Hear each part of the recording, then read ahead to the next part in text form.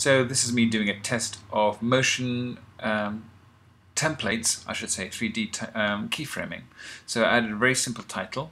All the published parameters are position, X, Y, and Z, and rotation, although I'm just doing this with position. So at the moment, obviously the position is 0, 0, 0. So I'm going to set a keyframe, 0, 0, 0, 0, and then go somewhere else. And I'm going to make it, I don't know, I'm going to increase X, increase Y, and increase Z. So I've set those keyframes, and now when I watch it, it animates nicely between those 2 points. Cool, fantastic. So I can set keyframes using the parameters.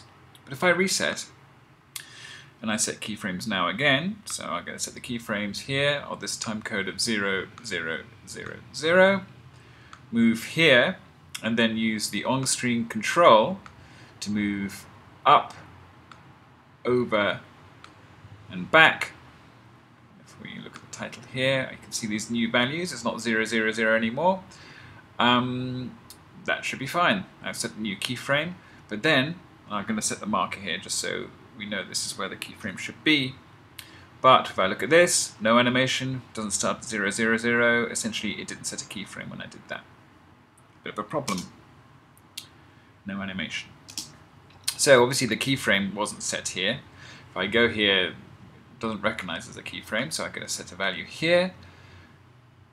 Then I can go to previous, and then maybe I could set some different values. I'm going to move this down over here, bring this Z over here.